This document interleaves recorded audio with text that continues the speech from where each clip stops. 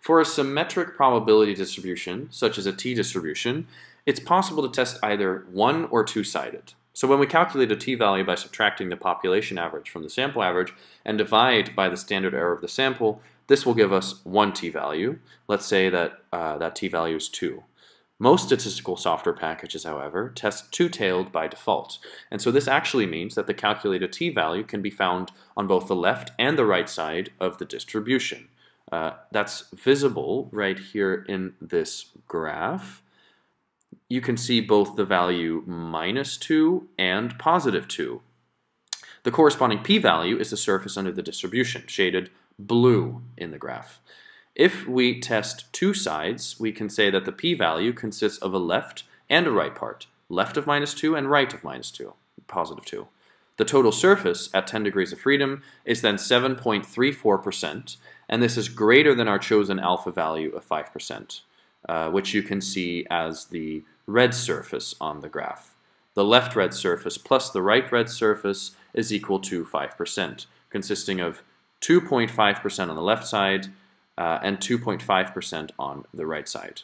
What we can deduce from our graph is 1, that our found p-value is greater than our chosen criterion, and 2, that our found t-value lies before the critical t-value. In this case, we would thus not reject the null hypothesis. However, if we choose to test one-sided, we are not actually interested in two t-values, but only in one, either the left or the right value. So suppose we are only interested in the right value. Then the left value, and thus the left surface, the left p-value, is no longer included. The p-value shown in the graph consists of a left and a right part, and that would mean when one t-value is no longer included, the p-value can be divided by 2. Alpha remains constant in this entire process, namely at the value of 5%. However, the surface of this 5% shifts, as displayed in the graph.